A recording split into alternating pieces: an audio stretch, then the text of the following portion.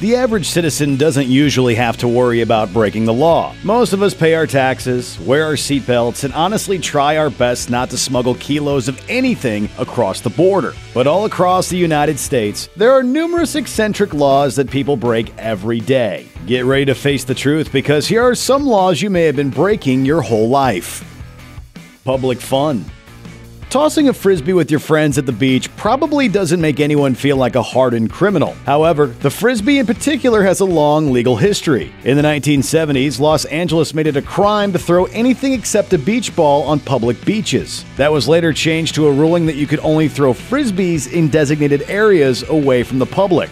A law that is still in effect today, even if nobody follows it. By the same token, there are a bunch of weird rules about what you can do in national parks. For example, it's a federal crime to roll anything down a hill. Anything. No toboggan, no zorb ball, nothing that could cause someone to take a hit, start an avalanche, or disturb the wildlife. So, okay, fair enough. If you're going to enjoy life, keep it to yourself, you criminal.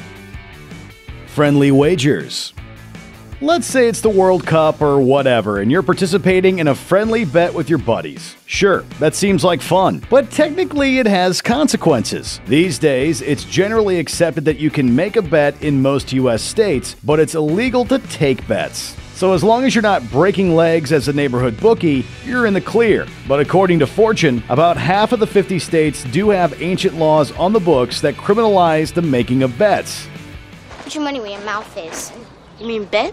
Yeah. Of course, the anti-gambling laws differ from state to state, and they're fuzzy at best. Prosecution is extremely unlikely, mostly because the police have bigger fish to fry.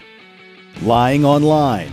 We all get a name at birth, so there's really no need to pretend to be anybody else. Some people end up changing their name, and that's perfectly fine, as long as you're not deceiving anyone or pretending to be someone you're not.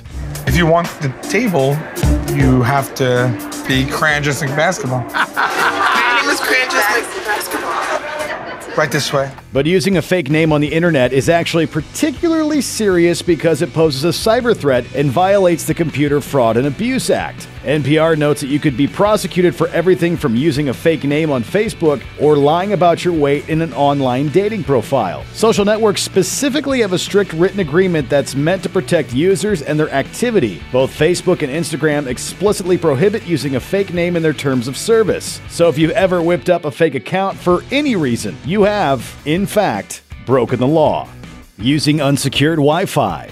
With the internet being such a huge part of daily life, it's not that unusual to connect to a random Wi-Fi network. Easy enough. Yes. Harmless?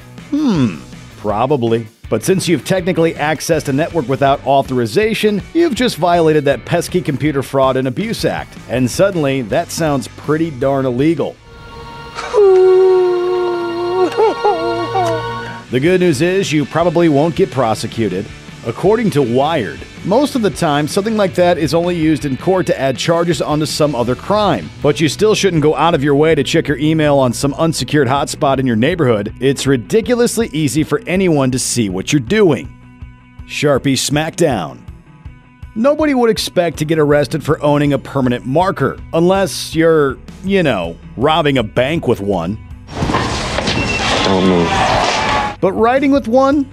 That's literally what they're made for, right? Well, you better check your local laws. In 2010, a 13-year-old boy in Oklahoma was busted for illegal marker possession and escorted by police to a juvenile holding center, even though he was simply writing with the marker at school, on a piece of paper. He violated an obscure city ordinance that prohibits permanent markers or aerosol cans on private property. If he was writing on the walls, yeah, okay. But getting into trouble for correctly using a Sharpie, it seems like overkill. Dog tags.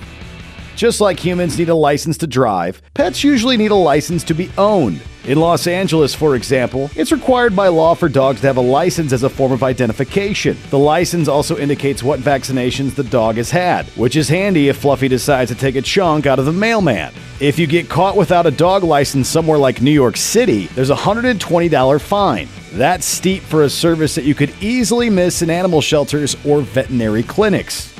Thanks for watching. Click the grunge icon to subscribe to our YouTube channel. Plus, check out all this cool stuff we know you'll love too.